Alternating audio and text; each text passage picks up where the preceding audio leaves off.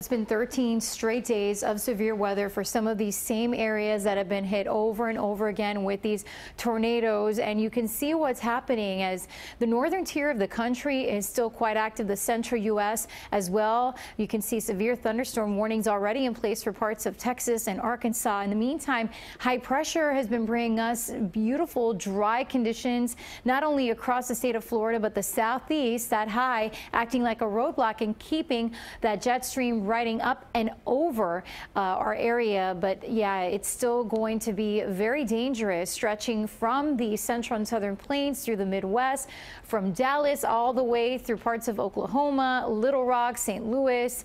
We're seeing the enhanced risk of severe storms, meaning more tornadoes, damaging winds, hail, flooding possible for Texas, Oklahoma, Arkansas, Missouri, and Illinois, as well as through parts in the Northeast and the Mid-Atlantic. Now, thankfully, it's quiet and we are enjoying a dry start and should stay dry. And wow, what a sunrise as we look from our Doral camera here. And yeah, just plenty of sunshine and orange colored sky. Also stunning sunrise from our Key West camera. Alana Gizon sharing the view from her neighborhood in Miami. Sandra K. Booth also from Lauderdale by the Sea. A stunning sunrise from Pat Moran. Our weather watchers delivering and sending in some beautiful sunrise photos. Thank you.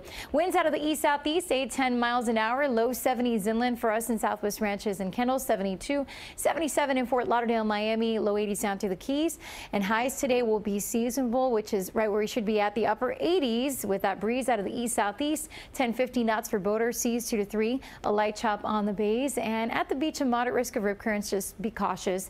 UV index extreme tonight will be pleasant and dry, a little cooler inland with low 70s, upper 70s along the coast. As we head into later this week, the winds will be shifting more out of the southeast and will be lighter, so we'll be heating up, highs in the low 90s, and we'll see the chance for some showers, spotty nature Saturday and some afternoon storms Sunday with highs in the 90s. And let's get to that